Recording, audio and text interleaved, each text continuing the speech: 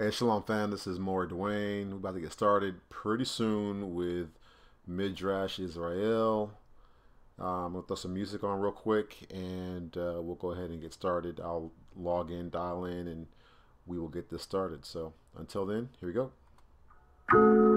I hear a lot of chitter chatter, so let's address the heart of the matter. I'ma say it with my chest. You left the church to join the cult without them black folks, but you know I'ma say it with my chest.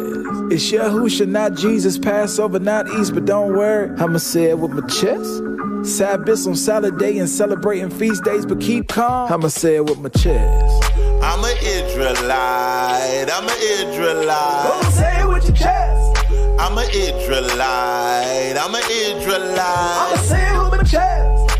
I'm an Israelite, I'm an Israelite. Go say it with your chest. I'm an Israelite, I'm an Israelite. I'ma say it with my chest. All praise to the Most High Creator, Yeshua, His Son, Redeemer, Savior. Ancestors Abraham, Isaac, and Jacob wrestled with the angel and prevailed. Now we got favor. Found out I was Israel, and what seemed like a fairy tale, now it is real. Couldn't put my finger on it, nor see well. Now I feel everything that's written like it's Braille. My optometrist said, to see different, I'ma see different. Was born nearsighted, couldn't see distant. Felt my eye examined, repentant. Came in contact with the truth, now your boy's rocking corrective lenses. I read what he said, I'm thinking no he didn't. Now I can say what he said and there is no infringement. I don't mean to shake your foundation, but we was Israelites, we were never Christians. Facts. I hear a lot of chitter chatter, so let's address the heart of the matter. I'ma say it with my chest. You left the church to join the cult without them black folks, but you know I'ma say it with my chest. It's Yahusha, not Jesus, Passover, not East, but don't worry, I'ma say it with my chest. Sabbaths on salad day and celebrating feast days, but keep calm, I'ma say it with my chest. I'm an Israelite, I'm an Israelite. Go say it with your chest. I'm an Israelite, I'm an Israelite. I'ma say it with my chest. I'm an Israelite, I'm an Israelite. Go say it with your chest. I'm an Israelite, I'm an Israelite. I'ma say it with my chest. Say it loud. Yahoo. Better simmer down. Names all pro like I said it now. Fourth tribe like I said it down. Check out metal, this ain't Hans and Gretel. We don't meddle with them fairy tales. But it's grim, them brothers love them fairy tales. Lot of them because they love them fairies tales. Flameless with Sodom in your lenses. Looking all delivered with your menses. But you don't see us in the Benzes. With black hoodies with gold chains and fringes. I'm a goodie through outcasts with kindreds. Fam and Yahusha, mind your business. Word, no love, we Israel, this Israel. Say it with your chest, make your kids feel. Say Yahuwah is the best, I'm blessed. Covered with Menzel, Johnny on the spot, call me Menzel. I hear a lot of chitter chatter, so let's address the heart of the matter. I'ma say it with my chest. You left the church to join the cult without them black folks, but you know I'ma say it with my chest. It's Yahusha, not Jesus, Passover, not East, but don't worry, I'ma say it with my chest. Sabbaths on salad day and celebrating feast days, but keep calm, I'ma say it with my chest. I'm an Israelite, I'm an Israelite. Go say it with your chest. I'm an Israelite, I'm an Israelite. I'ma say it with my chest. I'm an Israelite, I'm an Israelite. Go say it with your chest. I'm an Israelite, I'm an Israelite. I'ma say it with my chest. Revelation 2 and 9, your time is up. More tricks up your sleeve than Penn and Teller. What's true? Come out, brother, gig is up. Before we uncover mask of Scooby-Doo trucks. Who Israel? Your honor, I accept the call. Walked out the courtroom with a Kool-Aid smile. I'm not trying to boast or brag, but y'all never had a problem with our filthy rags. Too easy, the children of the light give praise. Judah, that's what the name mean. Second Exodus, I'm on the first plane. Lamb's blood washed the sin away. Moray and ready, what you teaching today? We done took a couple L's, no weed to the face. Negro's been assassinated, NBA. Dead bones like a red, we regenerate, whoa. I'm an Israelite, I'm an Israelite. Go say it with your chest. I'm an Israelite, I'm an Israelite. I'ma say it with my chest. I'm an Israelite, I'm an Israelite. Go say it with your chest. I'm an Israelite, I'm an Israelite.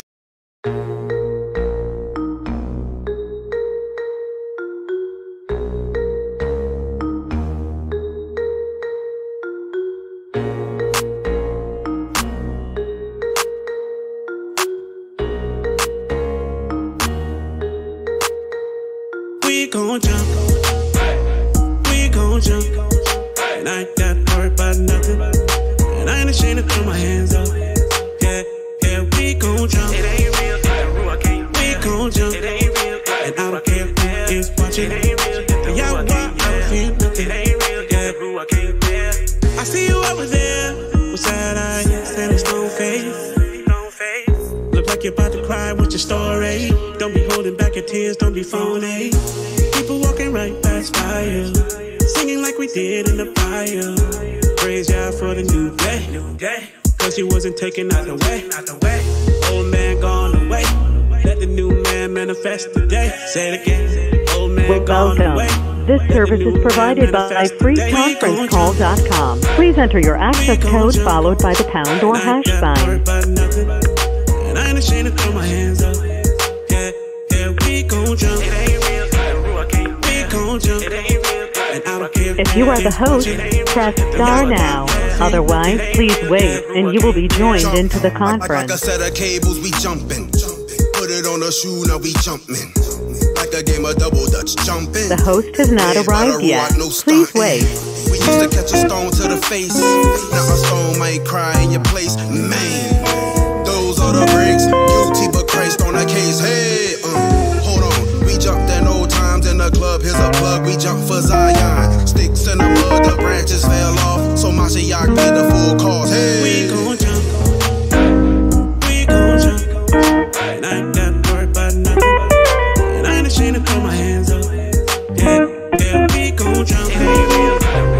We gon' jump. It ain't real. And I don't care if much it ain't real. Y'all got no feel nothing. Diesel, the unleaded better fill on up. Like JB, better get on up. Bones and lagoons, and for real, but they hill on up. No time but to build on up. Call it framework.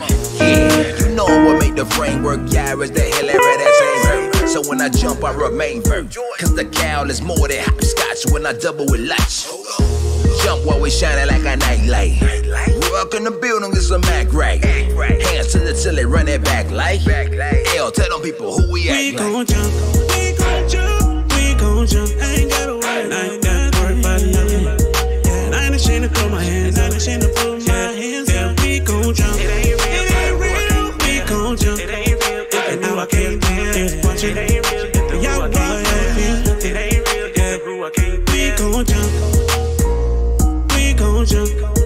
And I ain't got worried about nothing. And I ain't ashamed to throw my hands up. Yeah, yeah, we gon' jump. It ain't real if the Ruach ain't. We gon' jump. It ain't real and I don't care. And get it in. So what we covered last week was a very powerful passage. We covered 1 Kings chapter 18. And just as a quick recap for anyone who wasn't on last week, basically what we saw Elijah and Obadiah. So Obadiah was a righteous dude who actually was working as the King Ahab's basically top guy. He was the palace administrator for King Ahab. But Obadiah was righteous. He was a keeper of the commandments. You know, he was a righteous dude who feared the Most High, is what the scriptures say. So what Obadiah did was he gave actually almost like one of the Akeem brought out like an underground railroad type of thing. He brought out as he protected the Israelites, the righteous prophets from being killed by Ahab and Jezebel. He hid them and fed them while they were in hiding. This is the top advisor for Ahab. So that was a big risk that he did. He basically risked his life for the brethren. And so Elijah went up to Obadiah and was like, man, I need you to set me up with King Ahab. And so that's what he did. And the next thing you know, Elijah, there's a big showdown. You know, Elijah gets with King Ahab and is like, man, meet me at Mount Carmel. You know, it's going down, basically. They met up at Mount Carmel. And so Mount Carmel was actually, according to the Phoenicians, was like the home of Baal worship. That was like the place they believed Baal dwelt. So, you know, Ahab probably thought they had the upper hand to go meet over there. You know, Elijah was very purposeful about it with the things he was saying. made it to where it was pretty much no question.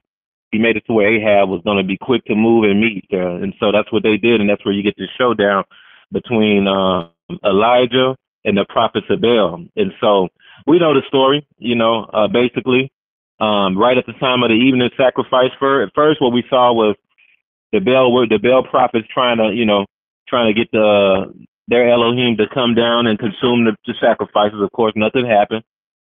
Elijah started taunting them, basically. And then what you saw was, it said, the scriptures say right at the time of the evening sacrifice, that's when Elijah comes through and is basically like calling to the Most High, and the Most High rains, fire comes from the Shamayim and consumes the sacrifice. That's just a quick, long story short. And right after that, they killed all the prophets of Baal. That's what happened. They killed the dudes. Remember, these are Israelites, y'all. We're not talking about pagan people who are, like Moabites or Edomites who are worshiping Baal, or Sidonians. No, we are talking about Israelites. These prophets were Israelite people, prophets of Baal, who are worshiping Baal and turning the nation to Baal worship. And so Elijah, after the Most High showed himself and consumed the sacrifice, Elijah was like, yeah, y'all burned them up and killed them. And they took them down and they killed all of the prophets. It was about 850 people. Because there was 450 prophets of Baal, and there was 400, I can't remember what they called the other 400 people. But they were all into the worship of other Elohim. Killed them. And so these were the people that sat at the table of Jezebel. These were Jezebel's people. These were like Jezebel's prophets, but they were also, you can imply that they had a relationship with Jezebel because they sat at her table to eat every day. And so with that being said, we're going to segue into this in chapter 19 from here and see how does Jezebel respond to that and what happens next. I see Moray Dwayne is on as well. Shalom and blessings, Moray. Shalom and blessings, Aki. Y'all, this is also streaming live on the Biblical Hebrew Israelite Awakening YouTube channel. If you all have not had the chance to tune into that YouTube channel, it's a very powerful channel. He has 24/7 live Israelite Hebrew information, media, videos, Torah readings, scripture readings, etc. that goes on there 24/7 many times, and it's just a lot of good material on there. So if y'all haven't had the chance to check it out, it's the Biblical Hebrew Israelite Awakening YouTube channel. Check it out, subscribe to it. I think you all will like it. You all will enjoy that. So without further ado, let's go ahead and get it in. We'll open it up with prayer.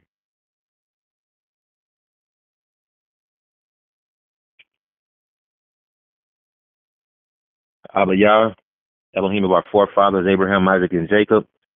I want to take this time to say Torah Rabah Yahuwah for everything that you do for us every day. Torah Rabah Yahuwah for Chaya, Ahava, Shalom. Torah Rabah Yahuwah for everything that you do for us, for your blessings, your grace, for your mercy. Torah Abba, that you're with us and that you'll never leave us nor forsaken us. You are Tov, you are glorious, Kadosh, Kadosh, Kadosh, which means you are holy, holy, holy, and there's no one like you. Mika, Mocha, who is like you? There's no one like you. You are the Most High Elohim of the universe, for whom all things are possible. You are sovereign. You rule. You reign. You are in control. You are Yahuwah Sabaoth, King of the universe, who's here with his people, Yisrael. We pray, Abba Yah, that you bless your people, Yisrael, with favor. We pray for you that you shower us with your Ruach, fill us with your presence as we study in these scriptures, as we study in this passage, Yahuwah. We pray that you show us everything that you want us to see today, and reveal to us everything that you want us to know. We pray that you give us eyes to see and ears to hear what you want to reveal to us through this passage tonight as we're going through these ancient books of our forefathers that many call the Bible or the scriptures. We thank you so much, Abba Yah. We thank you so much for everything. We pray for all these things to come to pass according to the covenant. In the name, Bahashem, Yehoshua, HaMashiach. Hallelujah. Hallelujah. May it be so. All right, so I'm going to recommend for everybody to read along. I'm starting with chapter 19, verse 1. To get the best understanding, it's a good idea to read along if possible. So I'm starting with verse 1. And Ahab told Jezebel all that Elijah had done, also how he had executed all the prophets with the sword. Then Jezebel sent a messenger to Elijah, saying, so let the gods do to me, and more also, if I do not make your life as the life of one of them by tomorrow about this time. And when he saw that, he arose and ran for his life, and went to Beersheba, which belongs to Judah, and left his servant there. But he himself went a day's journey into the wilderness, and came and sat down under a broom tree, and he prayed that he might die, and said, it is enough. Now Yahuwah take my life, for I am no better than my fathers. Then as he lay and slept under a broom tree, suddenly an angel touched him, and said to him, arise and eat. Then he looked, and there by his head was a cake baked on coals, and a jar of water. So he ate and drank, and lay down again. And the angel of Yahuwah came back the second time, and touched him, and said, arise and eat, because the journey is too great for you. So he arose and ate and drank, and he went in the strength of that food 40 days and 40 nights, as far as Horeb, the mountain of Elohim. And there he went into a cave, and spent the night in that place. And behold, the word of Yahuwah came to him, and he said to him, what are you doing here, Elijah? So he said, I have been very zealous for Yahuwah, Elohim of hosts, for the children of Yisrael have forsaken your covenant, torn down your altars, and killed your prophets with the sword. I alone am left, and they seek to take my life. Then he said, go out and stand on the mountain before Yahuwah, and behold, Yahuwah passed by, and a great strong wind tore into the mountains and broke the rocks in pieces before Yahuwah. But Yahuwah was not in the wind, and after the wind an earthquake, but Yahuwah was not in the earthquake, and after the earthquake a fire, but Yahuwah was not in the fire, and after the fire a still small voice. Verse 13. So it was, when Elijah heard it, that he wrapped his face in his mantle, and went out and stood in the entrance of the cave. Suddenly a voice came to him and said, what are you doing here, Elijah? And he said, I have been very zealous for Yahuwah Elohim of hosts, because the children of Israel have forsaken your covenant, torn down your altars, and killed your prophets with the sword. I alone am left, and they seek to take my life. Then Yahuwah said to him, go, return on your way to the wilderness of Damascus, and when you arrive, anoint Hazael as king over Syria. Also you shall anoint Jehu, the son of Nimshi, as king over Yisrael. And Elisha, the son of Shaphat of Abel, Meholah, you shall anoint as prophet in your place. It shall be that whoever escapes the sword of Hazael, Jehu will kill. And whoever escapes the sword of Jehu, Elisha will kill. Yet I have reserved 7,000 in Yisrael, all whose knees have not bowed to Baal, and every mouth that has not kissed him. Verse 19. So he departed from there and found Elisha, the son of Shaphat, who was plowing with 12 yokes of oxen before him, and he was with the 12th.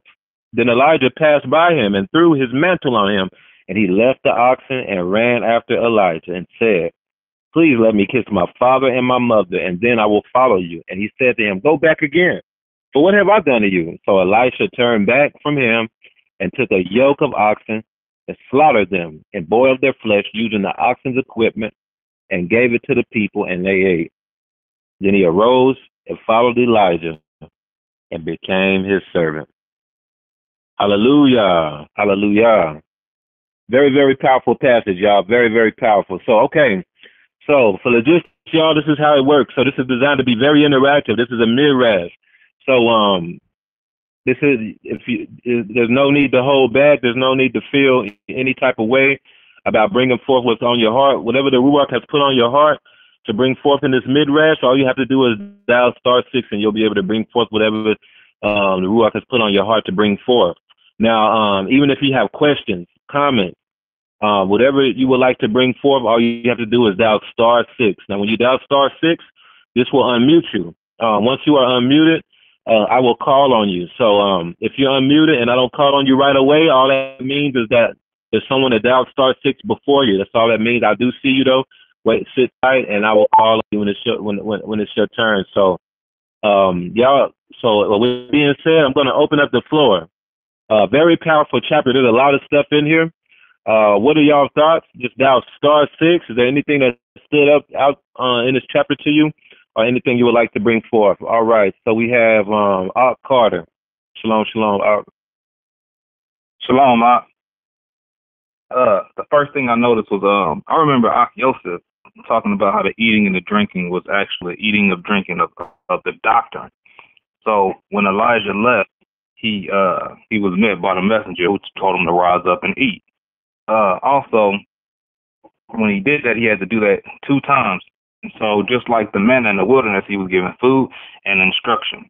We know he was given instruction because it says that he went out to the wilderness. He went to ask to die, but he ended up being instructed. He goes to Mount Horeb instead. When he gets there, you see the same thing. It repeats itself. He makes his petition to Yah. Yah makes himself known clearly to him. He makes the petition, and then you see Yah's wonder, the fire, the earthquake, and the wind. And then the second time, it's not so clear. The second time, it's a still small voice, which is very reminiscent of the covenant and the new covenant. First, he makes himself, he revealed himself clearly to our forefathers. But then the second time, people had to discern it. The second time, it was a prophet from Galilee, something that had to be discerned. You had to discern that door. So that's what I noticed about this chapter. After that, he goes off and he establishes an order. He establishes a king. He establishes a prophet. And then 7,000 who hadn't been the knee. And the king's name was Yehu. The prophet's name was Elisha. Yehu means he is. Elisha is salvation. Literally, if you take those names and put them together, you get Yah is salvation, Yahushua. So that's what I noticed. Man, that's all I got with it. That's good. Hallelujah. Hallelujah. All right, so man, that was powerful. That was a good breakdown.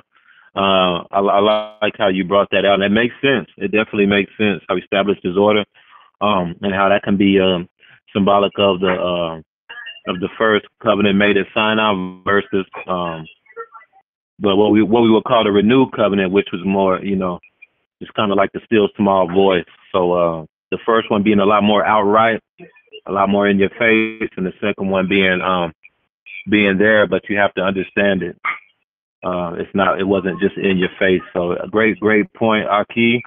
Always good to hear from you. All right, we got Cody Sharman. Shalom, shalom. Shalom.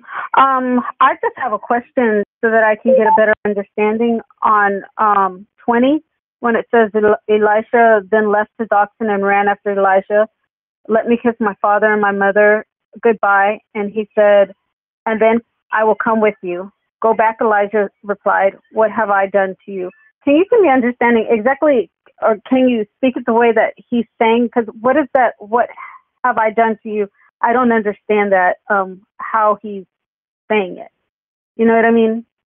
What have I done to you? I don't understand how he's saying that. Can you kind of expound on that just for me so I can just get past that part, if you know what I mean? Sure. I was actually going to touch on that. I wanted to touch on that literal passage, portion of the passage. So that's what I'll do. So I'm going to just read real quick what you're referring to. So Cody Starman is referring to verse 19 and 20.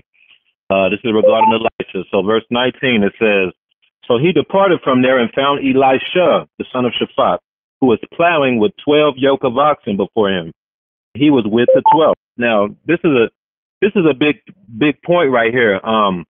Number one, who has 12 yoke of oxen? Remember that oxen is that's considered, that's like having a tractor, back then. That was a very expensive equipment, for lack of a better way to explain it. And Og had 12 oxen. So this leads many to conclude that Elisha actually came from some money. He actually had a lot. He was probably a wealthy person, son of a wealthy landowner. So keep reading. So Elisha was plowing 12 oxen. Then in verse 20 it says, and he left. Okay, then it says, then Elijah passed by him and threw his mantle on him. So the mantle is like it's like a part of his garment that he threw on him, but it's, we know what the mantle is symbolic of, passing on his anointing too, though, passing on his, his purpose, his anointing, his role, I guess you could say, onto Elisha. And it says in verse 20, after Elijah threw his mantle on him, Elisha left the oxen and ran after Elijah and said, please let me kiss my father and my mother. Then I will follow you. And he said to him, go back again, for what have I done to you? So what I'm getting out of this is that Elisha is saying, can I go back to my parents? Elijah, from my understanding, is saying to go do that. But what we see is that what Elisha did, when you keep reading, is he killed the oxen. Y'all, again, oxen that's something that's very, very expensive. Only the wealthy people had that many oxen back in those days. But he killed a yoke of oxen, and what did he do? It says he gave it to the people. Now, y'all think about this and compare this to the encounter that Hamashiach Yehoshua had with who they call the rich young ruler. When he had the encounter with the rich young ruler, remember the encounter? He said, what do I need to do to have eternal life? I don't have to. I'm paraphrasing, but I know many of y'all know this verse because this was repeated all the time in the church, right? He said, what do I need? What do I have to do in order to attain eternal life? And Yeshua brought out basically the 10 Commandments. The rich young ruler said, I already do all that. What did Hamashiach say to do, y'all? Yeshua said, give up all your wealth, basically, and give it to the poor. Sell all your wealth and give it to the poor, and come and follow me. And the rich young ruler could not do that. Now, look at that contrast and then compare it to what happened to Elisha.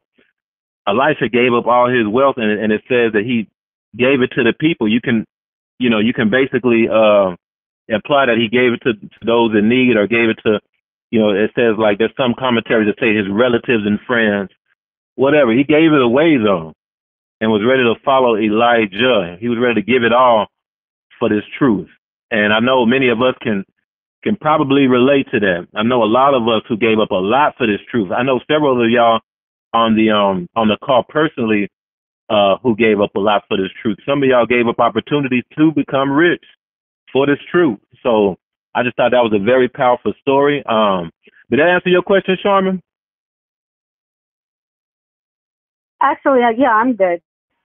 Thank you so much. Yeah, no problem. And if anybody else has anything they want to, well, go ahead. No, I was done. Thank you. Okay, sounds good, Cody. Always good to hear from you. And if anybody else has anything they would like to touch on that, or if they want to answer that as well, all you have to do is dial *6. But she was just asking about verse 20 and the best way, and best way to look at that. So the floor is open. What else do y'all see on here? What about Elijah running from Jezebel and Ahab?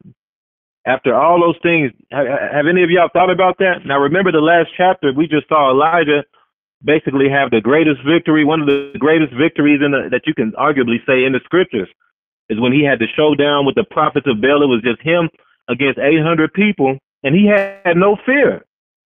Man, it was like he didn't care. He had no fear and had to show down. The Most High showed up. And then not only that, he was able to rally up the people to kill off all the prophets of Baal. It was a huge victory he had, and it seems like right after that was a test. It seems like after every major victory, a test comes, and it caused him to run all the way to Judah. Now it says that he ran. Now remember, he was in the northern kingdom, and he ran all the way to Beersheba. Now, Beersheba is not only is Beersheba in Judah, but it's in the southern. It's like in the southern it's like the southernmost point of Judah. So he went far, far away, and it just shows his his fear. What are y'all thoughts on this? We got a couple of callers who have area code 317. I think that's my Ak Yosef. Shalom, shalom. I'll go ahead. Hey, shalom, shalom. Yeah, man, this is a good chapter. There's a lot of weighty matters in here.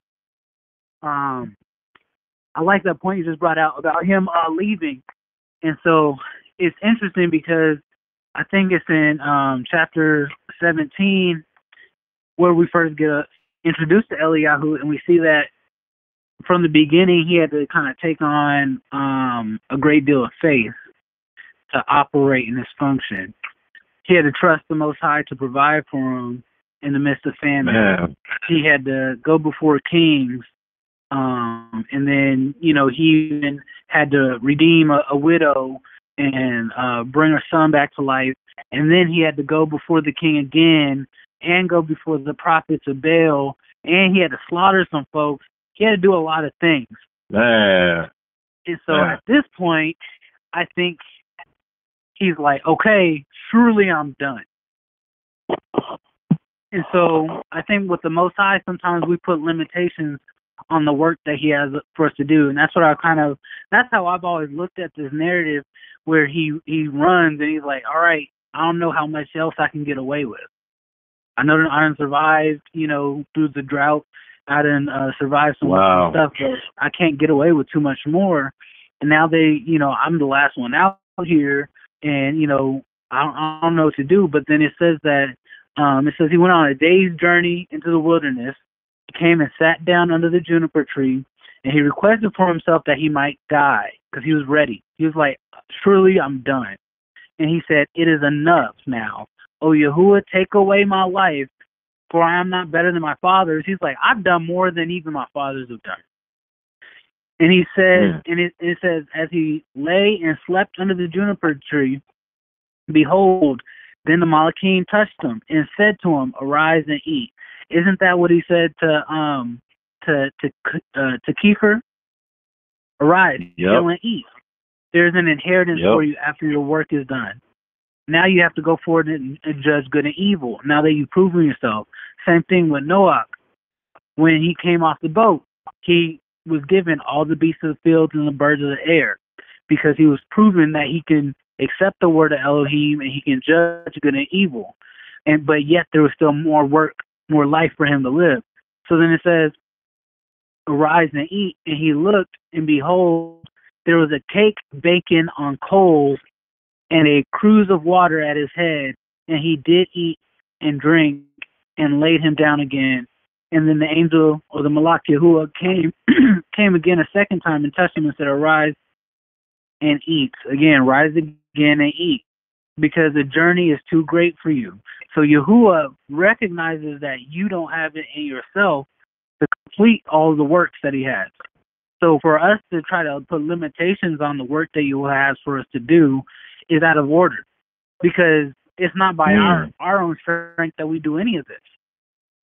So we see that Yahuwah will provide you the sustenance that you need to continue. So it says that he said, because the journey is too great for you. And he arose and he did eat and drink, and he went in the strength of that meal for now 40 days and 40 nights. So doesn't that sound like Yahusha?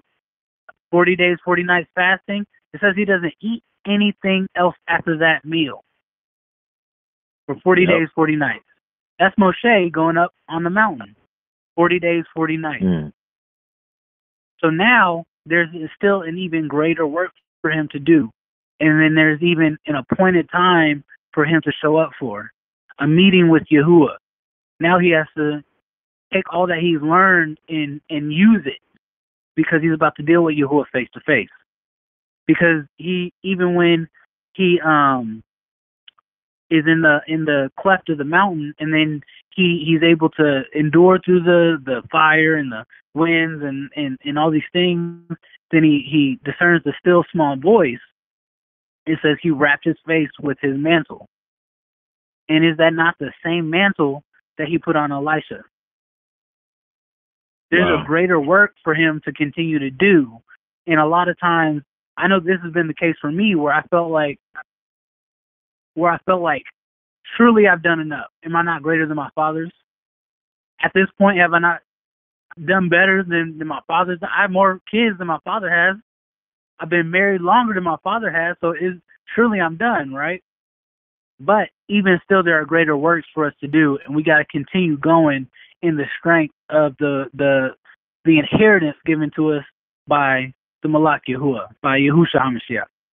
But yeah, that was I think that was a really good point you just brought out there. How, because I think we can all see ourselves in this, where even after Yahuwah's been faithful to us, we can still find ourselves afraid, shook up, traumatized. Man. But Yahuwah didn't give us a spirit of fear, but of power and a sound mind. Hallelujah. Hallelujah. Hallelujah. Man, that's an excellent point. Ag Yosef, it's always a blessing when you come through, and you always bring forth some great jewels. All praises to the Most High. I greatly appreciate that. And, you know, the thing about it, it made me think about Moshe. You know, what happened with Moshe, or Moses, is what they would call him in English. Moses had fled from Egypt, y'all. He fled from Egypt because he killed the dude, you know, trying to save his people. He killed that dude that was beating on the Israelite. He killed the Egyptian and made him flee because Pharaoh was after him, right? He had to flee. He ended up dwelling in the wilderness. And he probably thought he was done. He probably thought that was probably it for him. He ended up raising him up a family, found him a wife, tried to settle down in the wilderness, you know, and thought he probably had him a pretty good life, you know, outside of Egypt, living a lot more simpler in Midian, in the wilderness or the desert. The next thing you know, the Most High comes at him in a burning bush while he is 80 years old, y'all. You know, most people at 80, you don't even back then, you kind of trying to wrap it up for your life. You kind of done, you know. You think you kind of done. No, y'all. The Most High came and called Moshe out to free the children of Israel when he was 80 years old.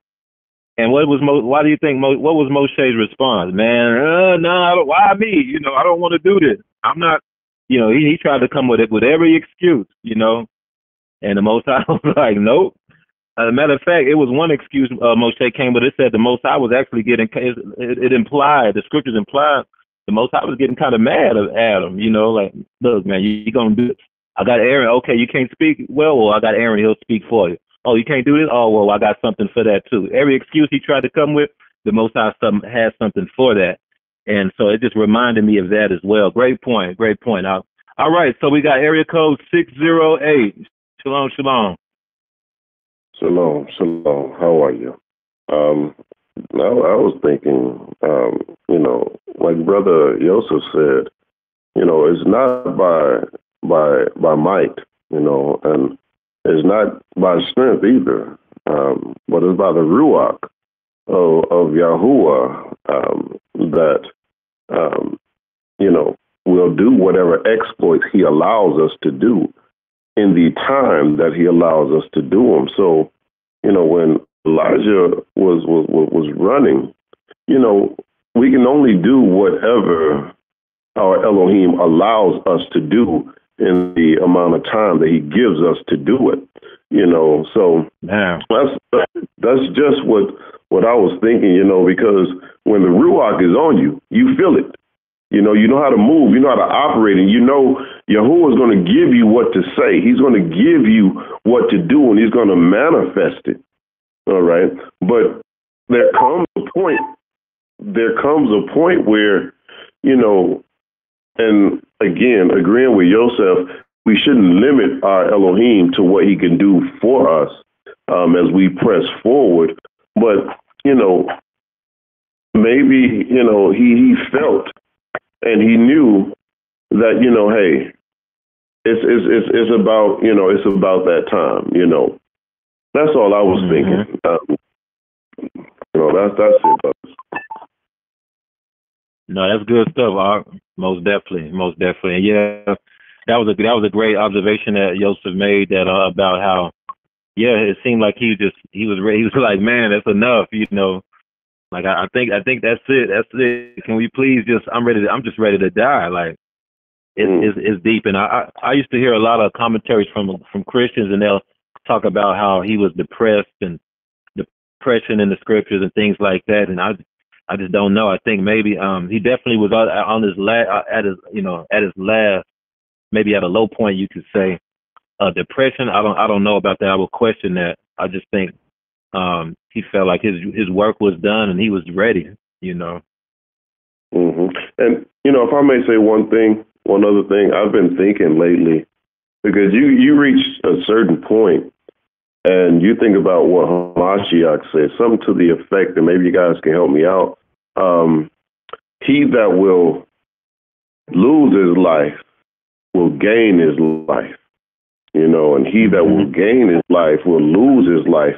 You know, I'm at a point, unfortunately, but fortunately, you know, it's a weird, you know, duality, where it's like, okay, yeah, you know, all of this is happening, and all of this is not here that I need or whatnot. So all I can really do right now is lay down my life, you know. And according to scripture, you know, and that's for the gospel's sake. You know what I'm saying? It's like, all right, I give myself up to allow you to do your work. So I'll humble myself. You know, I'll deny myself. And it's uncomfortable, but the promise of a reward in the end is there if we do so. And sometimes you get a little weary, you know. But I think that's when the Mishpachah comes in, and, you know, we can try to encourage one another to keep on pressing on. That's it, brother. Man, Con, that's good stuff. That's good stuff. And you're right, and I think that goes back to the theme of what I think you can even say that's a strong theme of this entire passage we read today is about dying to oneself, or what are you going to give up, you know, for the Most High. Again, as I mentioned, Elisha was most likely a wealthy dude. He had 12 oxen, his son of Shaphat. There's a school of thought that Shaphat was probably a wealthy landowner.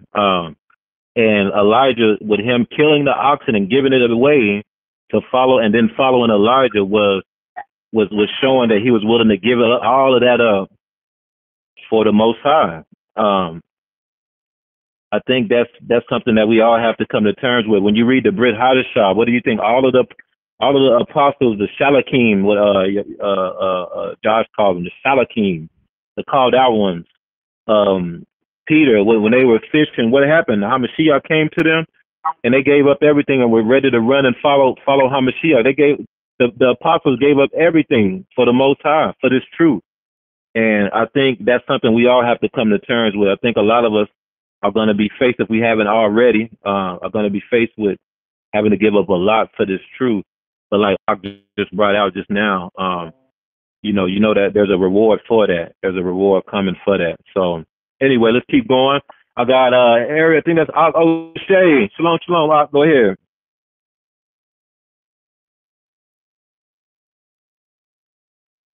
You might be on mute. Gotcha. Shalom, King. Shalom, family. We had a lot of key points. One point that stood out to me, I brought it out about how Jezebel pursued Elijah. And I was just thinking, I'm like, after seeing your prophet slain and knowing that Elohim was with him, you still went after this man. And I'm like, you have to be wicked or have a delusional mind or just really messed up or have a real eager towards trying to kill him. And it just shows us how evil people can be, even when they know Yahuwah is with you. That it's not about just you, but I know that you are tied to an Elohim. I remember just watching a clip from Benaiah Israel talking about how the Babylonians, or was it Persian, one of those two, they used to go over and conquer lands and things like that, and how they knew that Yahuwah was the Elohim of Israel. So they knew if they conquered Israel, it was more so they conquered Yahuwah. So it was their duty to do these things. So to see even the same mindset that they knew, Jezebel knew that Yahuwah was with Elisha, and seeing the things that he did to their prophets, she still pursued that, and it was like, and it kind of reminds me even. It kind of even reminds me even with our people who was in Egypt, and how when Yahuwah rained on his people, and did plagues after plagues, and then set his people free. Because they was like, you know what, go, leave. And then that anger stirred him up so much, he pursued the nation, and he kept on. So even though us as being a people, it don't matter. Even in lands like captivity, those people that are wicked, that are all around us, no matter what, if they're wicked, they're gonna still try to pursue you. So it's under Elah, it's under Yahuwah's covering that we'll be protected.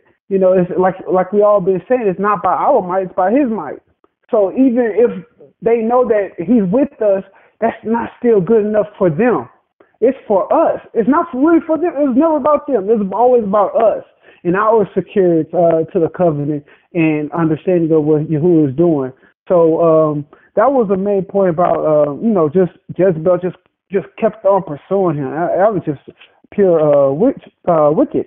Another point, we brought out how Elisha was plowing 12 yokes of oxen, and we know that a lot of times we see the number 12, it kind of represents the nation of Israel. And especially when the oxen, the Aleph, they was really a strong leader. So that's why I really thought about Israel.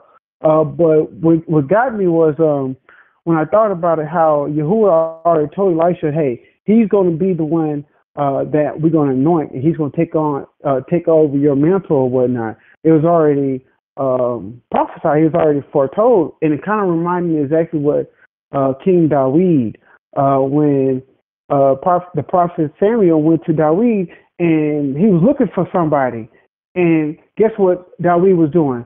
He was out in the fields being a shepherd, and to do a paralyzed to even Dawid into this, like the brother was out there doing the work with 12 oxen. So a lot of times Yahuwah's already trained them.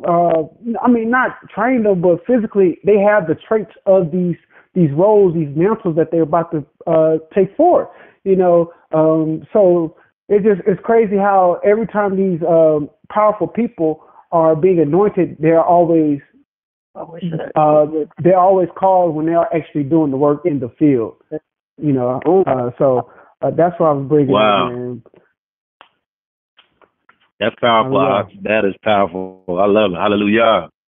Hallelujah. Yeah. So that's a great observation. It seems like many times they're working in the field when they're called out, and it was even like that with King Saul. It's interesting when the prophet Samuel, even when he anointed king, went to go and choose King Saul as king, Saul was out in the field. Same thing with David, King Dawid. He was out in the field tending the flocks. And I believe there's some other examples as well. So that's a very interesting observation. That does seem to be very consistent. So great point. All right, we got area code 318. Shalom, shalom. Shalom, this is Kathy.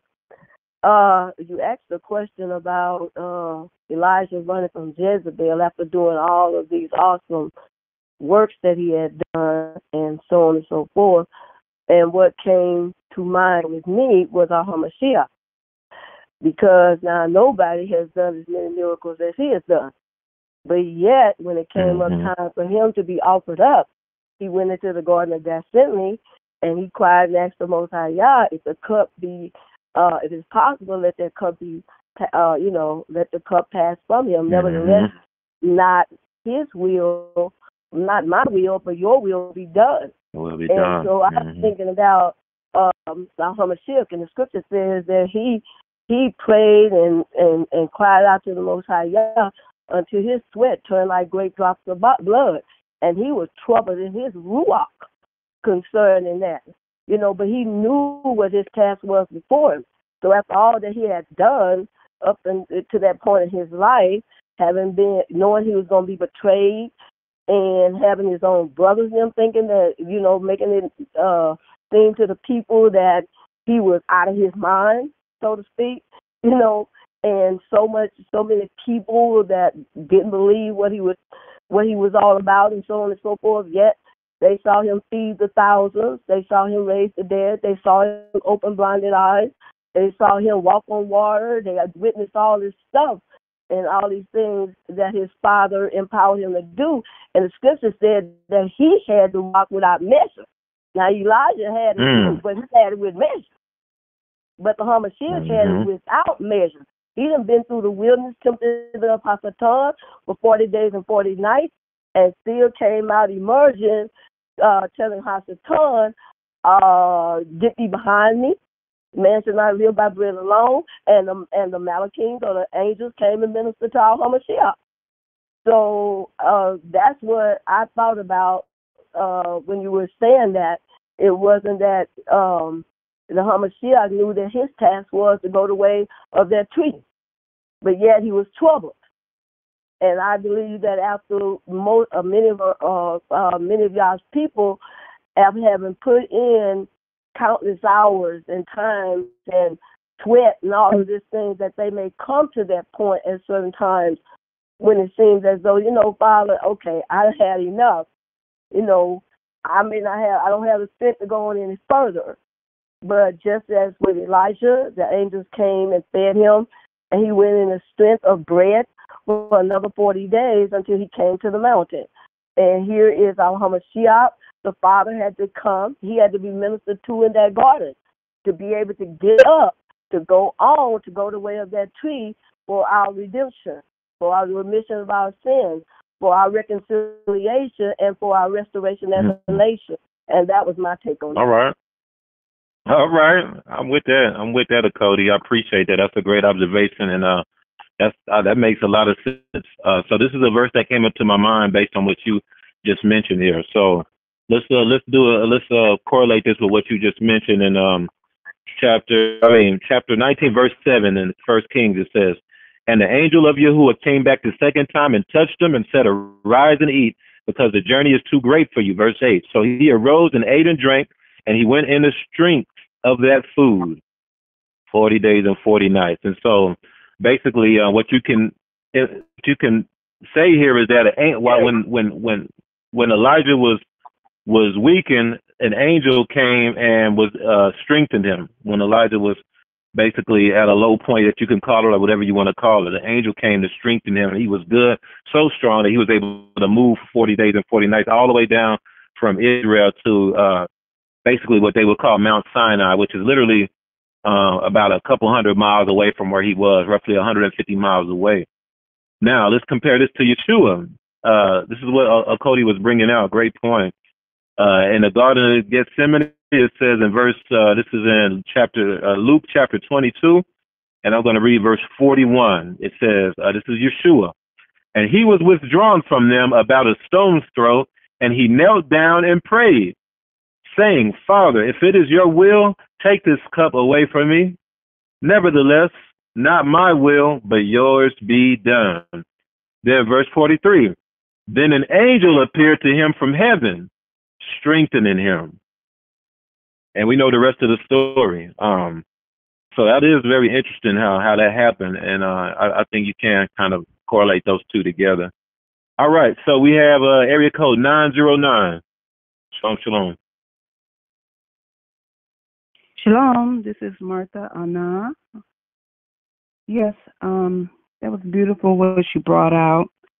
And sometimes what I wanted to add is that sometimes when we get to our lowest, sometimes it seems like, Elijah had performed and he brought God to them. He showed the people who Yahuwah was. And you have to have strength, and you have to have the anointing. You have to have the power to do that, such a thing. But he had gotten down to where he felt like he had no hope. One moment you're doing all this, you're anointed, but then all of a sudden you're dry, and you feel like all hope is gone. And so sometimes when we get down like that, thank God, thank Yahuwah that he sent the angels, because that's exactly what he will do for us. When we get down, when we feel like we're lost, when we feel like there's no hope, he sends the anointing. He'll send a word. He'll send someone to you to restore you and give you hope. And then you begin to start thanking Yahuwah for all that he has done, in the past for you. You begin to remember everything that he's done for you.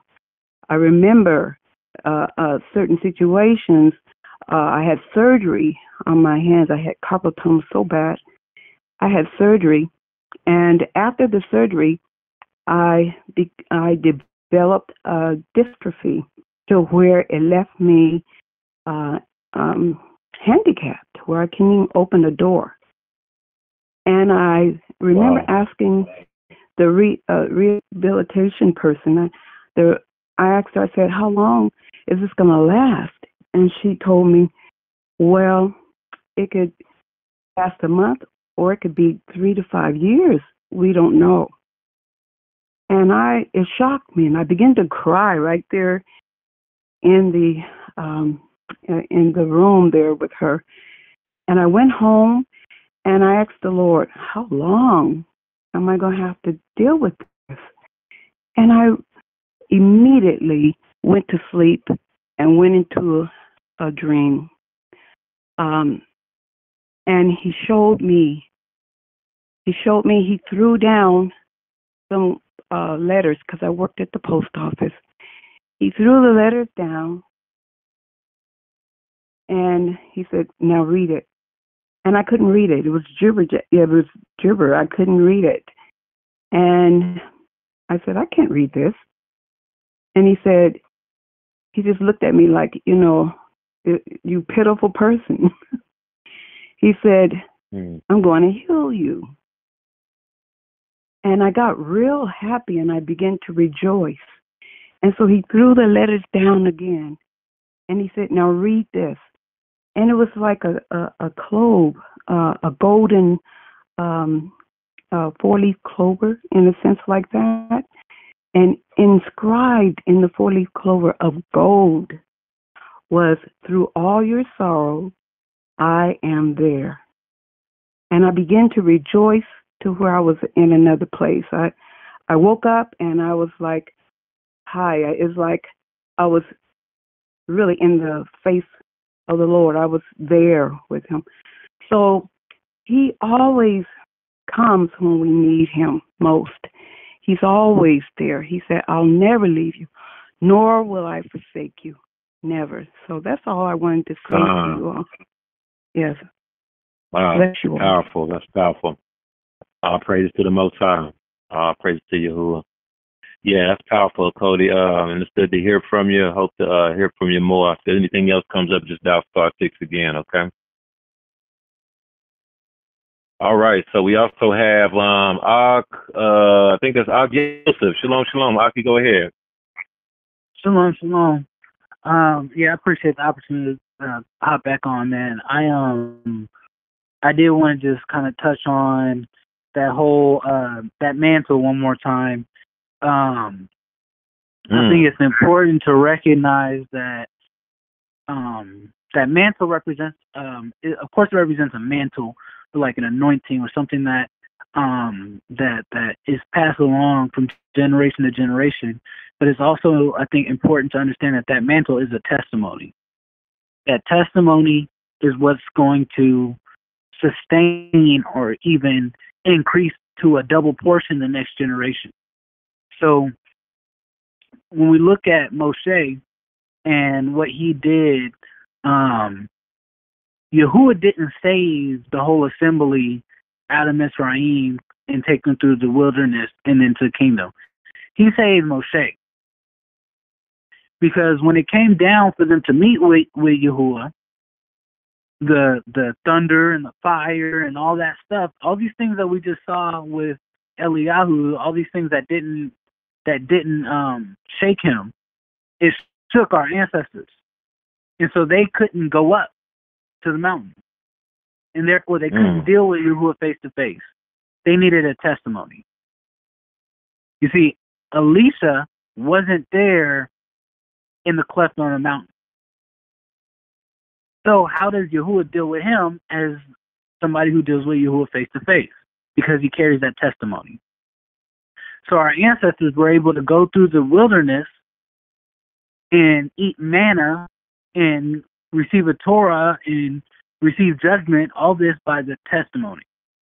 Because Moshe just went up and even into the tent, and even Aaron and the high priest, they would go into the tent and they would receive a testimony. They would deal with Yahuwah.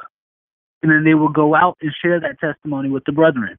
And that testimony would sustain the brethren. Just like the testimony of the mantle sustained Elisha. Because he wrapped that same mantle around his face when he met with Yahuwah. And then even, I think we all know what happens with Elisha and Eliyahu, that Eliyahu gets taken up. And he says, if you see me go up, then these things will be to you. When he asked for a double portion of the Ruach that was on him. So he's saying, if you can partake in this testimony, then these things will be for you. All throughout these scriptures, we see that there's a testimony that sustains people. Because blessed is he who believes and has not seen. So one who can believe the testimony will receive a double portion. When we think about what Yahusha did with the 12, he gave them a testimony. He only saved 12 folks. He didn't die on a stake for everybody. But that same testimony is what sustains us. Because when it was time, during Shabuot, again, when it was time to meet with Yahuwah, who could go up to the upper room to meet with him, besides those who could bear the testimony? And then they received power. They received the sign of the tongue. The fire descended down on them. And then they went out to the assembly and shared the testimony, and then it could go on to them. So if a greater thing was given to them than they saw in Mashiach, then how much more would a greater thing be given to us who has partaken in their testimony?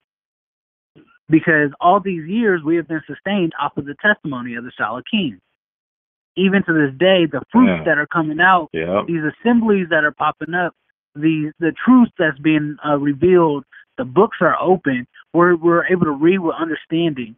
We were reading through like a dark glass dimly, but now everything is becoming clearer and clearer and clearer because we've partaken in the testimony. We don't know Yahusha after the flesh. We know him after the Ruach because it was given by a testimony. And we see that happening right here in this scripture, in this account of Eliyahu being able to go up in the mountain and then receive a testimony and then share that with the brethren that he receives double. That's seed time and harvest, because it's just one seed that goes in the ground. But from that one seed, you get a tree that bears many fruit, each fruit with many seeds. Some of us have to be the seed that's willing to be broken. And we even see, like you had brought out, and you had said that a lot of people try to say that Eliyahu was depressed. He wasn't depressed. He was just willing to die. He just didn't know what else he had left in him. He was just willing to go. You know what I'm saying? So it's because he was willing to give all that he had, Yahuwah even gave him a little bit extra. And then he was able to even give double that to Elisha because of his faithfulness. Because we see he responded right away. As soon as he seen him, it doesn't even say how he discerned that was the man of Elohim. It just says that he was out doing work, that he put the thing on him. So Yahuwah had already been dealing with him. Yahuwah was already preparing the Eliyahus for the Elishas and the Elishas for the Eliyahus. He's already doing it. If you can endure and keep doing the work. If you can partake in the testimony. Many of us have seen the Word made flesh in our own lives. We've seen something that can't be seen. You know, in a couple chapters ago, we saw that Eliyahu was looking out, and he was telling them that the rain was coming, and he said, "Look, there it is," and they said they can't see it. They couldn't partake in the testimony, and so there was nothing but judgment for them. But for those of us who can partake in the testimony, we will awake, and then there will be a meal prepared. And there will be a voice, the Malak Yahuwah, telling us to rise and eat.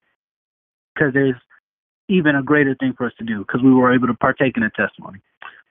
Hallelujah. Yeah, that's all I got. I just want to share that mantle is important. And that mantle, I think we get caught up in mantles a lot. But what we need to do is recognize the testimony. And that's it. All praise to the Most High. No, that's good.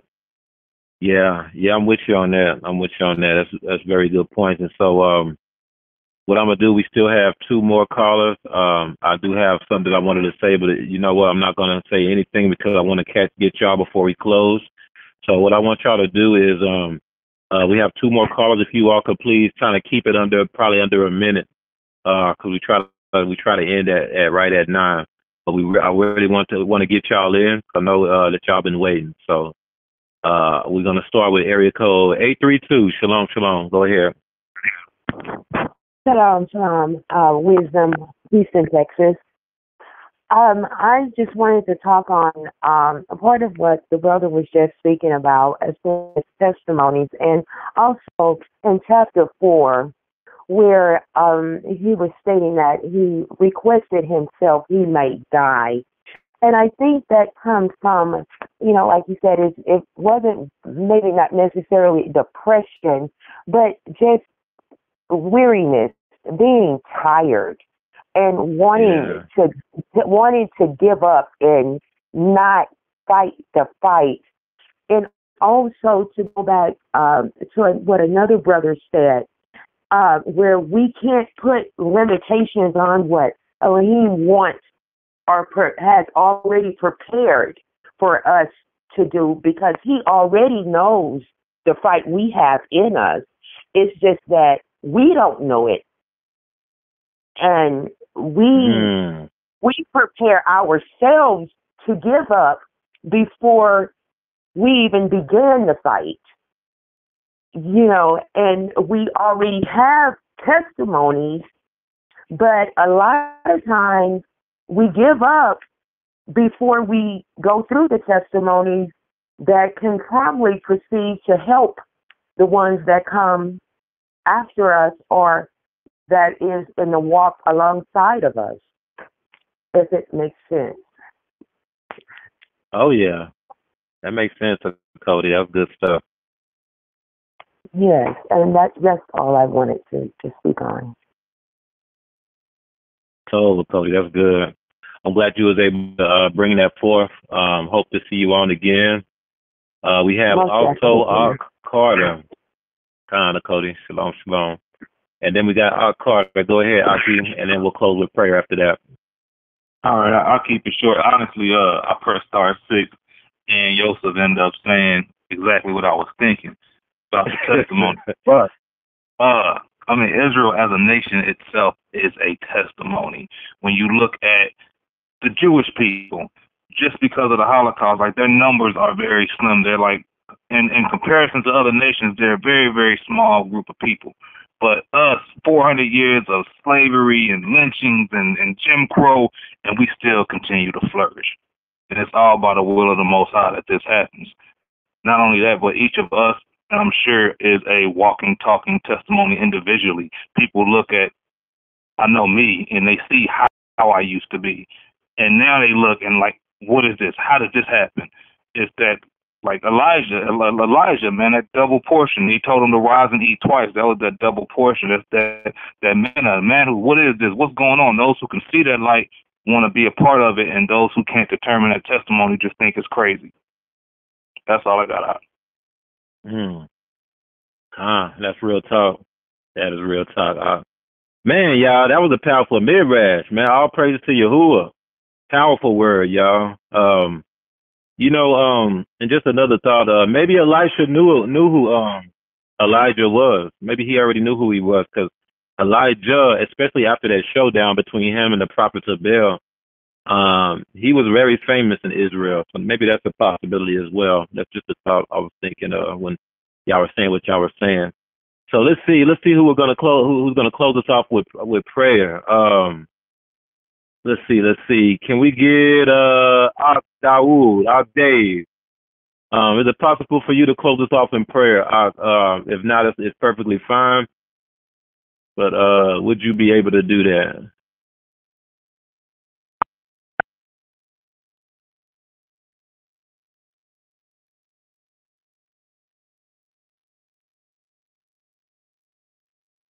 You might be on mute. I just unmuted you. Okay. Yeah, man. I kept going in and out of mute. Yeah, absolutely. I can close it out. All right. Much appreciated. Okay. So I'm going to open up the floor. Does anybody have any prayer requests? Dial *6 if there is any prayer request that you would like us to cover in the closing prayer.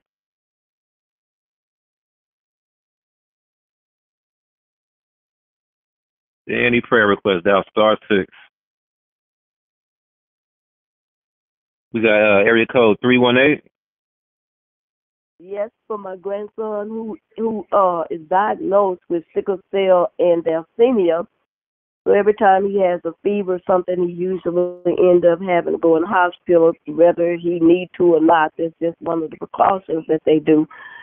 And right now he has gotten the B strand of the flu, and that they diagnosed him with last night, and they really wanted him to come over to Shreveport, come into the hospital, but the little boy's doing fine, and I just want you guys to pray for him. And I usually just like to say the diagnosis. I don't even like really calling out what they done diagnosed him with, but that fever is abated in the name of Yahushua HaMashiach, and that we don't have to end up in nobody's hospital. Man, most definitely. Thank All you right. for y'all prayers. Oh yeah, that's what it's all about. Any other prayer requests? Dial *6. If any other requests, I'll give it about maybe 5 more seconds. Feel free to bring your We got Ma'ak Jarvis. Shalom, Aki, go ahead. Shalom, family. So I was just going to ask if you could just pray for our direction and, some coverage as we start making plans to relocate. So we just need some clarity and some direction on that. Most definitely, Cody, most definitely. You already know we got you on that. We'll definitely keep y'all in prayer. Torah. Yeah, no problem at all. All right, we have area code 443. Yeah, shalom, family. This is Anisi. I just wanted us to pray for the single mothers out here. If Yahuwah can just allow us to have our eyes open as well, looking over their children and just being open-hearted to them. But I just feel like I see so many young women that are single with children and just allowing, like men to come into their homes and molest their children, or their children are going missing and being hurt. And I just want us to really, pray for them. Yes, Yahweh. Hallelujah. Most definitely. Yeah, for real. Hallelujah. All right, and then we also have Moray in the chat. He is asking for prayer for marriages as well, so that's most definitely need to include that in there. Mm-hmm. Prayer for marriages. Thank you. Let's see, anybody else? Mm-hmm. Yeah, can you hear me? Yep, go ahead. Yep. Well, as you were asking for prayer requests, we just got a text on my wife's phone. Kahim, that's in our Mishpachah, his grandma's in the hospital, and they're asking for prayers for her. Say that one more time. Our Kahim in our Mishpachah, his grandmother's in the hospital, and they're asking for prayer for her. Oh man, okay. Most definitely.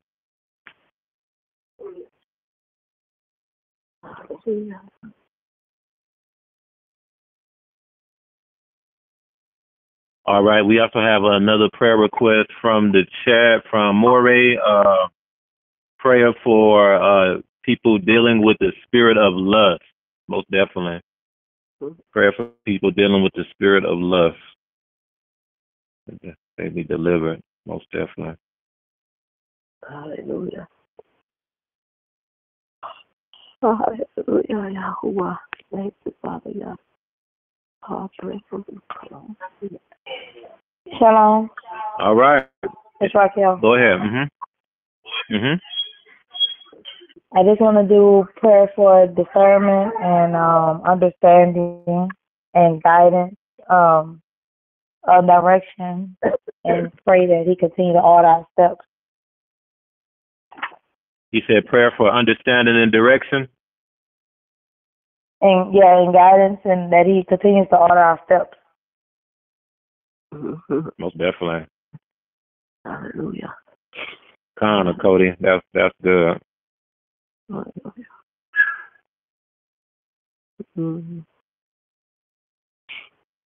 Hallelujah. All right. We also have a prayer request for Cody Lisa for her brother Gerald.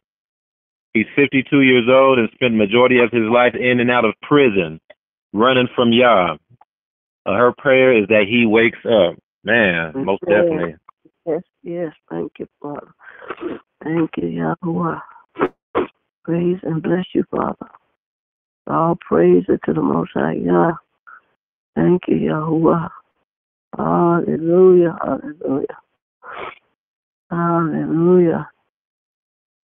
Hallelujah, Yahuwah. Hallelujah. We also have a prayer request for Cody Sherry for healing in her body and the awakening of her family. Yes. Thank you, Father. Hallelujah. Hallelujah to the Most High Yah. All praises to Yahuwah. Thank you, Father. Thank you, Father. We also have prayer from a Cody Mayala, praying for our pregnant women, since in this country we have a high mortality rate, and pray for the babies. Man, for real. Yes, man. I said that. I think I prayed for that this morning. I prayed for that this morning. I did it. We be praying for that almost every time. That's a good one. Mm-hmm. We got Cody Martha. She has a prayer for her son, Emmanuel, in the state hospital. Man, okay. Most definitely.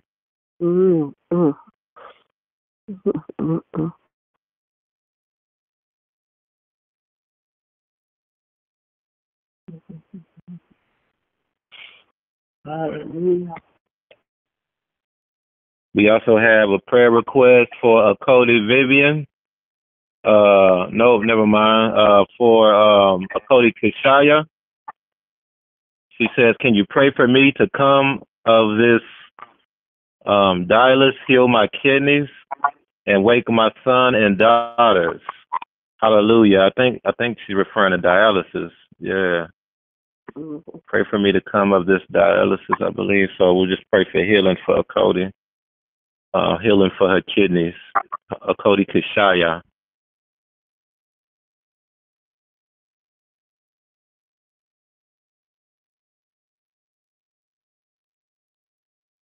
We also have prayer request from a Cody Gilead. Shalom, Cody. Prayer for her boys to find jobs and to walk in this truth.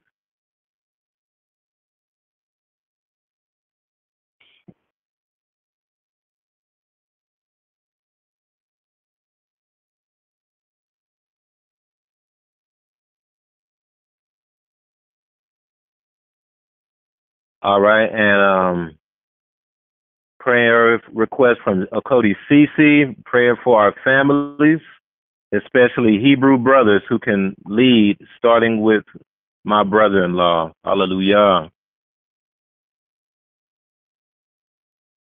We have a prayer request for mental illness as well. Mental illness among us, good.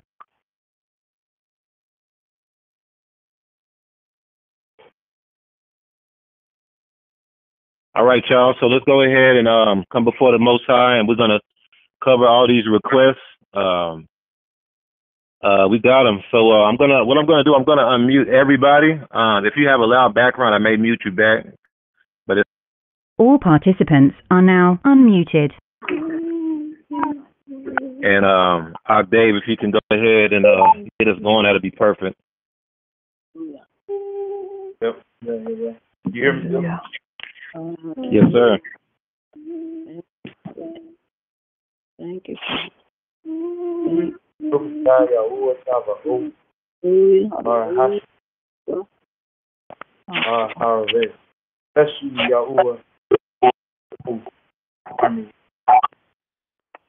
Creator of the heavens and creator of the earth.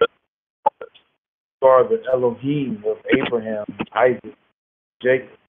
You are the Holy One of Yisrael. You are our Elohim and we are your people. And your people are calling upon you now from in the land of this captivity. For you said that if we turn from our sins, if we remember ourselves, we could think ourselves, and we turn and pray towards where your temple was, that you would hear us. Abba. Hear us, Abba. Your people who are called by your name shall humble themselves and pray and seek after you and turn from our wicked ways, that you would hear from heaven and that you would heal our land. Yahweh, your children are crying out to you in this day, in this Lila, in this night. In the midst of this captivity, we cry out to you because of what this nation has done to us. So they have taken our young men, they have placed them aside. They have placed them in prison. They have made them sick through shots, through medical care. They have tried to destroy us, Yah. And we live on with disease, and we live on with sickness in our bodies because of what the enemy has done.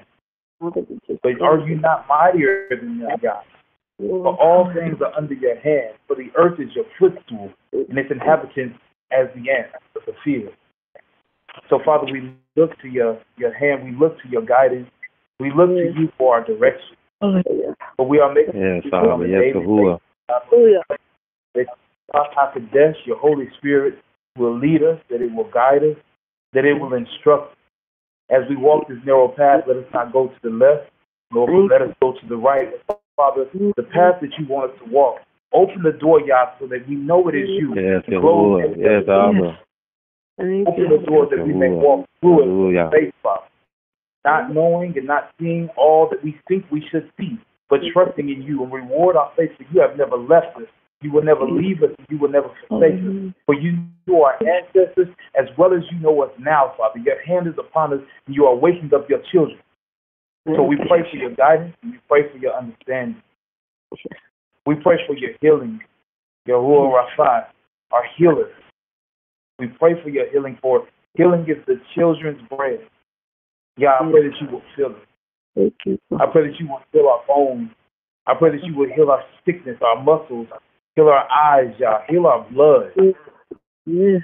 They have tried to poison us, Yah, but heal our blood and rebuke the doctors that will come against your children. For those of us who are walking in your statutes and walking in your commandments, this is our right according to the covenant, Yah.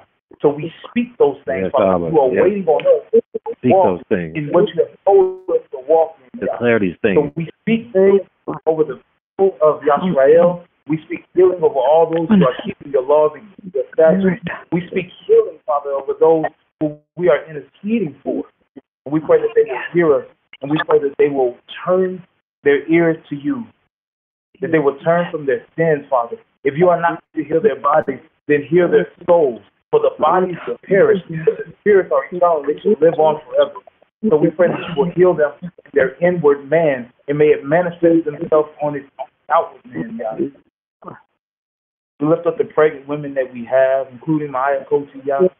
We pray that you will bring forth the children as you used to do in the days. Bless the fruit of the womb, Yahuwah. For the children without error and without complication. So that they may know with the hand of the Most High Elohim. For the Elohim of Yisrael lives, and he does not sleep, and he hears. But we do not have an Elohim who we cry out to, and it does not answer. But you hear your people, Yah. You hear your people.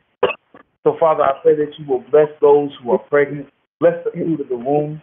For this is our rightful service to you, Yah. You told us to be fruitful and to multiply for our children belong to you, so that Yisrael shall be mighty and greater than all the other nations. So bring forth the children, Father, with power and with might, with healing. Yeah. For we know they seek to destroy our youth, destroy our seed. But you are mightier than them. Bind the ways of the enemy. So Hasatan walks out of the wrong line, seeking whom he may devour. And you told us to resist him, standing firm, and he will flee from us. So, Father, we pray that we will be able to resist, and we will be able to be upstanding men, upstanding women, upstanding children. And Father, I want to pray for the moms who are raising kids by themselves. Pray for the fathers, for these are near to your heart.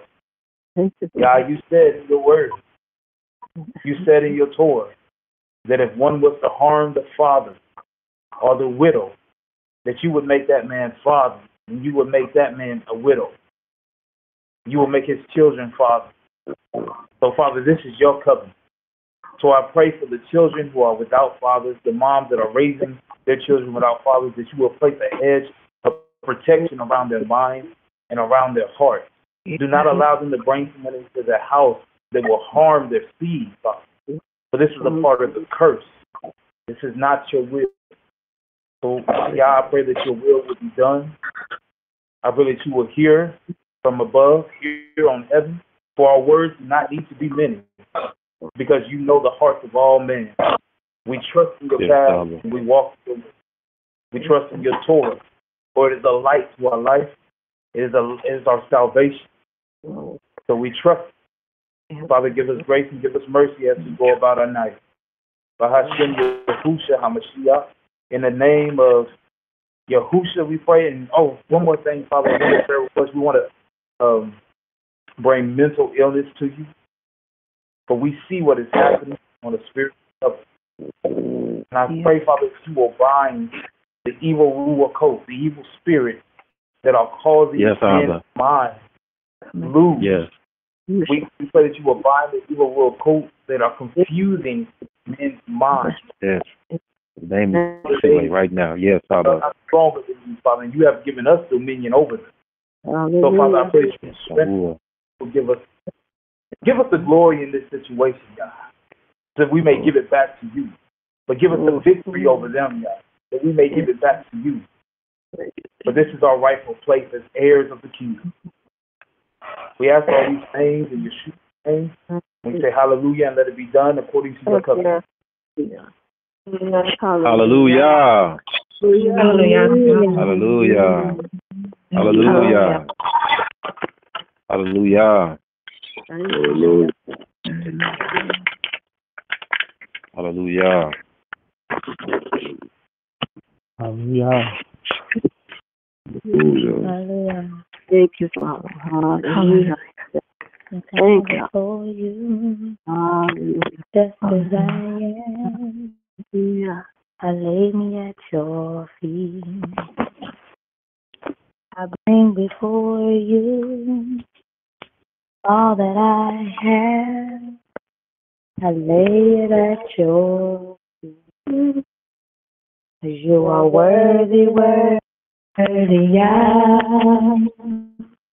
You are worthy, worthy, worthy, so praise like oil For you I'll pour it out. For you I'll pour it out. I'll pour it out for you. Praise like one. For you I pour it out. For you I pour it out. I pour it out for you. I pour it out. Not to rhythm somewhere. The people standing now. I pour the trust in you. Because of your worthiness, and so I behold you now. Cause you are worthy, worthy, worthy, yeah. You are worthy, worthy, worthy, so. You are worthy, worthy, worthy, yeah. You are worthy, worthy, worthy, so. Praise like oil. For you I'll pour it out. For you I'll pour it out. I pour it out for you. Praise like oil. For you I'll pour it out. For you I'll pour it out. I'll pour it out for you. It's soon as you come before you. For your foolish for all that you have done for us and all that you continue to do for us. We're coming for you, Abba, asking for discernment and understanding and guidance, Abba. We pray that you continue to open our eyes to what you have set for us, Abba. We pray that you continue to come into our hearts and our minds and give us a clean heart, Abba, renewing us a right spirit, Abba. We pray that you wash away all our sins, Abba. We come before you asking that you continue to protect us and cover us, Abba. We come to you asking that you will continue to wake us up, Abba. Come before us, Abba, and help us to understand that your way is the only way. We pray that you told us, Abba, not to lean to our own understanding, but we come to you asking that you will continue to open up our mind, Abba, to what you have set for our lives, Abba. We pray for visions and dreams and understanding of what our purpose is in our lives, Abba, that serve you. We come to you asking that you continue to open up our hearts, Abba, to continue to wake up your Israelites, Abba, to continue to touch everybody's heart and mind, Abba, with your words coming from us, Abba. We pray that you continue to come before us, Abba, and heal our heart, our minds, Abba. Anybody that has a bitter heart or has anger built up in them for something, Abba, we pray that you continue to show us what forgiveness is, Abba. We pray that in our hearts and our minds that we come to the conclusion that you are the only one. You are the way and the truth and the light. No one can enter in but through you. We thank you so much for loving us and guiding and protecting us. We pray that you continue to help us, Abba. The Passover Pesach is coming up soon, Abba. We pray that our hearts and minds are ready, Abba, to receive you, Abba, in the correct way, Abba. We pray that you will continue to guide us, cleanse us out, Abba. We have to be the Israelites that prepared, Abba. We have to be like the 10 virgins that were prepared with all in their lamps, Abba. We pray for that direction in our lives, Abba. Anything that's not like you that's in us, Abba, we cast it out, Abba. We pray that you remove it, Abba. We pray that whenever we come into anybody in our lives, Abba, that's trying to teach us something, we have to understand that may be something coming from you that we may need to fix in our lives. I pray that you continue to come before us, Abba, and open up our minds. Help us to see dreams and understand the visions that you are presenting us with, Abba. We come before you asking that you continue to humble your people, Abba. We cannot do anything unless we are humble, Abba. Please humble our hearts and our minds, Abba. Because you are worthy, worthy, worthy. He's here to. You are worthy, The plagues are back. This is only the beginning of labor pains, Abba. You're showing us just the beginning. You are We pray for your guidance. We pray for obedience. We pray for your glory to be seen on our. Hold us, Abba. You are our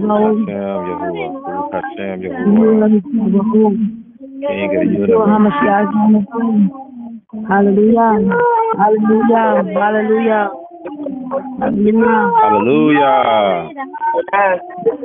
Hallelujah. Hallelujah. Hallelujah. Hallelujah. Hallelujah. It's time all right, to y'all. Well, open up your minds and your hearts to your will. He's here. He's here listening to us now. There's somebody on the line with a bitter heart. Somebody that's been hurt so bad. He's here for you. He's telling you to release it. Release it now. He's here. He's here. He said you're not going through the struggle alone. He said he brought you through everything in your life that you have gone through. He said, so why wouldn't he bring you through this? He's here. He's here. He's guiding and protecting you. You think that it's the wrong way to go, but he's showing you the right way. He said, don't doubt him. Don't doubt him. He said, you have to trust him. He is the way. Yes, Abba. Yes. Continue to wake up your people. Continue to wake up your people. Repent of your sins. The time is growing short. Time is growing short. My people are still hard-headed and stiff-necked. They're not waking up. The work can be done more. There's so much more we need to do before we can wake up as many people as he needs us to wake up. We have to repent. We have to cleanse our own heart and minds. We need to stop holding things in. He's speaking to all of us. We have to repent. We have to let go. We have to forgive. We have to humble ourselves. You have to be obedient. When he said walk, you need to walk. We pray for discernment. We pray for continued understanding in his word. And when we hear his voice speak, he said 2 or 3 witnesses. Man, that's powerful, y'all. Man. Well, much about everybody, y'all. Lila Tove, and most time willing, we're going to do this again next week. But Lila Tove, Miss Parker. Lila Tove. Lila Tove.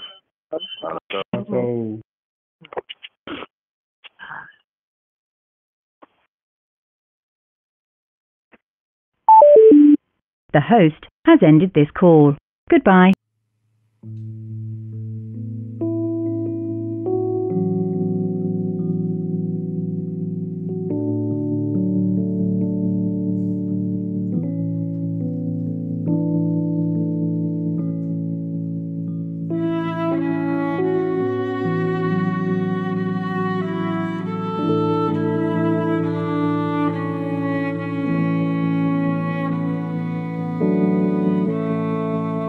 I come before you just as I am. I lay me at your feet. I bring before you all that I have. I lay it at your feet. You are worthy, worthy, worthy, Lord. You are worthy, worthy, worthy, so praise like oil. For you I pour it out. For you I pour it out. I pour it out for you. Praise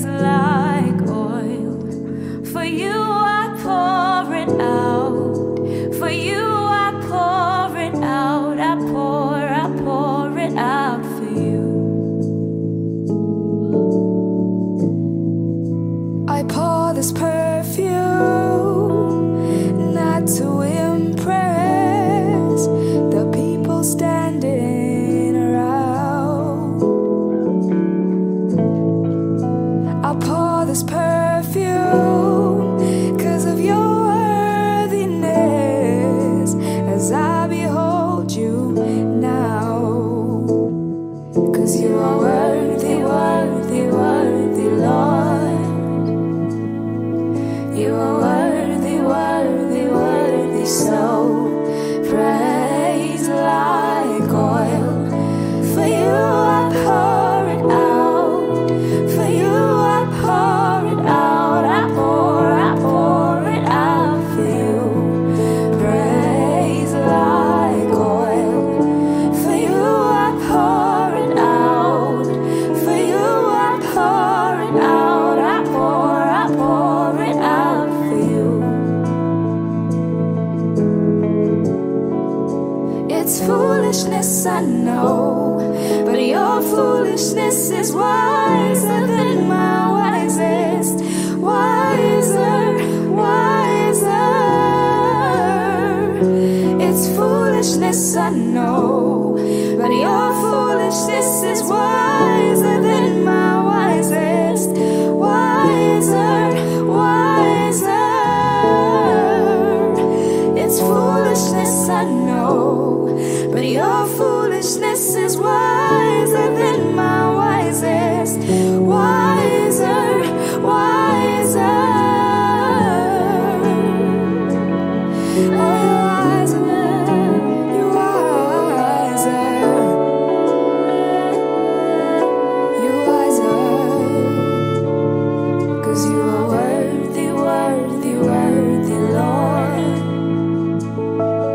You are worthy, worthy, worthy, so. You are worthy, worthy, worthy, Lord. You are worthy, worthy, worthy, so. Praise like oil. For you I pour it out. For you I pour it out. I pour it out for you. Praise like oil. For you I pour it out. For you I pour it out. I pour it out for you. Praise like oil. For you I pour it out. For you I pour it out. I pour it out for you. Praise like oil. For you I pour it out. For you I pour it out. I pour it out for you.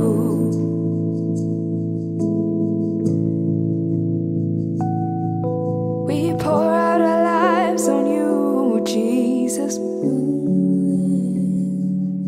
We pour out our hearts to you, Jesus. 'Cause your love has won us. Pour out our hearts to you, Jesus. Your love has freed us. We pour out our hearts to you,